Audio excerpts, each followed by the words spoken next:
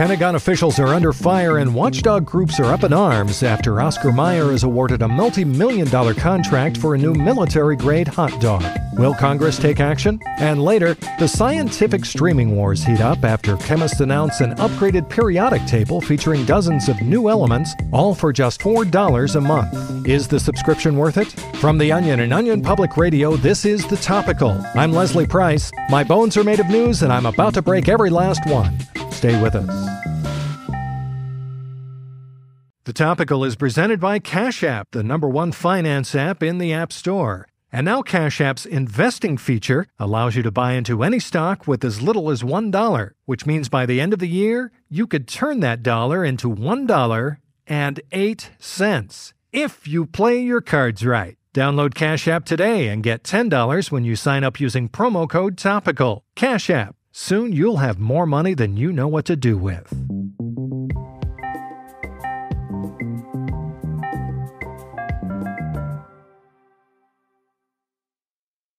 The military-industrial complex in America is a massive operation with hundreds of billions of dollars spent every year on research, weapons, and equipment for the U.S. Armed Forces. Even with that normal level of spending, eyebrows were raised this past week when the Pentagon announced that it was awarding a $100 million contract to Oscar Mayer for a new military-grade hot dog with all the fixins. OPR military correspondent Charles Dearborn is here to discuss. Hello. So, Charles, can you shine a light on some of the details of this Pentagon hot dog program? Well, the Pentagon has claimed that this Oscar Mayer-designed dog will be the most advanced encased meat on the battlefield. It's a foot-long model, all beef, slathered in every topping you could imagine. We're talking mustard, onion, pickles, hot peppers. This baby's got the works. Obviously, the Defense Department has a long history of handing out large contracts like this, but what made them feel like this new hot dog design was necessary? Well, I should note, this is just a prototype, so not all the details have been finalized. But Oscar Mayer was able to beat out several other bidders like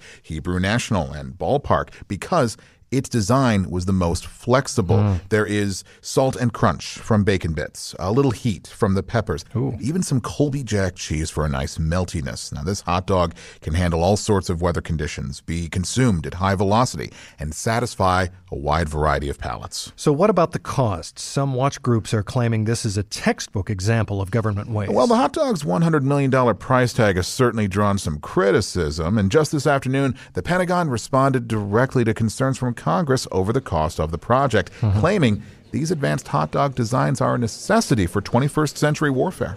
Just last year, China tested an experimental smoked Huangchang sausage with pickled ginger capabilities. The U.S. simply cannot afford to lose its strategic advantage in the link meat field. And if these critics want to cut funding, they are more than welcome to explain to a soldier why their hot dog does not have basic sauerkraut. Now, $100 million may seem high, but it's pretty par for the course with Pentagon research. And remember, this is just the first experimental dog. Once it's ordered in mass for the military, the scale should drop the cost to around $10 million per hot dog. Of course, even if the Pentagon insists this spending is essential, critics have pointed out that the U.S. military spends more on hot dogs than the next 10 nations combined. That is true. And within the Pentagon itself, some officials have raised concerns about the Oscar Mayer program. This hot dog has been in development for almost 10 years, and it is still not totally functional.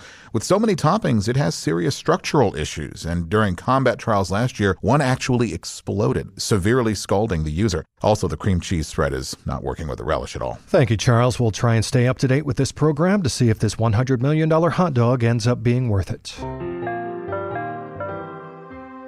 Earlier today, scientists at UCLA's medical school announced a fascinating new breakthrough in the field of genetics. A new procedure they've developed will, for the first time, allow parents to select the sexiness of their child. We're joined in the studio by OPR science reporter Jenna Resnick, who has the full story. Thanks for being here, Jenna. Thanks for having me. So let's get right into it. Tell me, how does this procedure work? Basically, the researchers are able to alter an embryo's genetic makeup while it's in utero in order to determine whether it will grow up to become a chiseled hunk or a fine-ass mamacita. I spoke to the lead researcher on the project, Lydia Jarrett, and this is how she explained it. You see, we're able to isolate DNA sequences that correspond with what are considered sexy traits. Whether it be a strong jawline, high cheekbones, or a dummy thick ass, we can then adjust whether or not these genes will code for a protein and in turn produce the parent's desired traits. And how specific can you get in determining whether the child will be hot, not, or everything in between? Very specific. Of course, you can make them a perfect 10 if you so desire. Or you can also make them a 7 if you want them to turn some heads, but not cause you too much concern. Conversely, you can make them a 0 if you want them to be a completely busted uggo. Wow. And how many parents have signed up for the procedure thus far? Well, millions have applied, but only a very few were selected for the first clinical trial. I actually got the chance to speak to 2 of them, Bob and Linda Caruso, who were highly enthusiastic. We just want to make sure our child doesn't have to suffer like we've suffered. See, I'm a balding, dumpy creep with a muffin top and hair in all the wrong places. And I have a horse face. We want our child to be free of our ancestral curse of unsightly features. We want to make sure he has rock-hard abs and is an absolute certified snack with the biceps to match.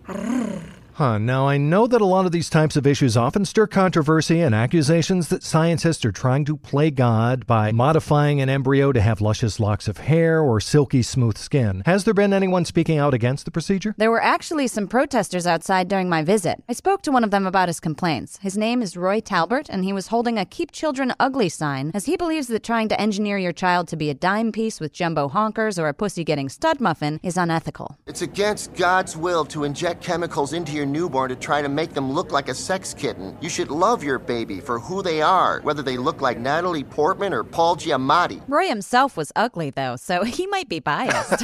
Yes, perhaps motivated by jealousy. I know, right? Too bad this procedure wasn't around when your parents had you. Shut the fuck up.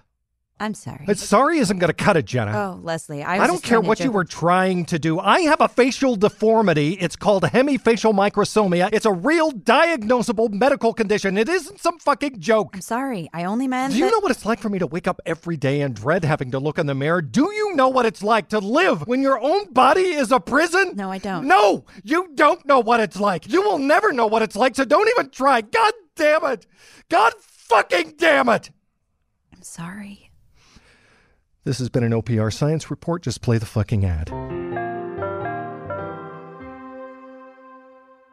The Topical is brought to you by SimpliSafe. With home security, there's 2 ways you can go about protecting your home. There's the traditional way, where you wait weeks for a technician to do a messy installation that costs a small fortune. Or there's the other way, SimpliSafe. You get comprehensive protection for your entire home. Except from ghosts, of course. Ghosts can go through walls and are virtually undetectable unless they start moving objects around in your house. And even if SimpliSafe did guard against ghosts, the police would probably be too spooked out to do anything about them anyway. So you're going to want to find a different solution for that. But for those plagued by human intruders, go to simplisafe.com/topical today. You'll get free shipping and a 60-day risk-free trial. You got nothing to lose. Go now and be sure to go to simplisafe.com/topical. That's simplisafe.com/topical.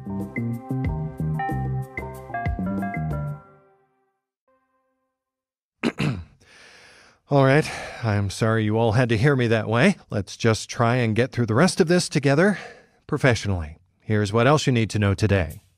Paleontologists announced an interesting finding this week. It turns out they had been attributing the wrong bones to the Tyrannosaurus rex for years, and the dinosaur is now believed to have had upper arms proportional to the rest of its body. No word yet on where all those other tiny arm bones came from. A new program in California is training firefighters to verbally de-escalate flames before resorting to putting them out. Officials are hoping these attempts will teach firefighters to reach a peaceful outcome before immediately reaching for their hose. And a new study out of the Mayo Clinic has found that more than 99% of coma patients stay sedated because their family simply doesn't plead with them enough to wake up. The study also concluded that not only could you have done more, you should have done more because you can always do more.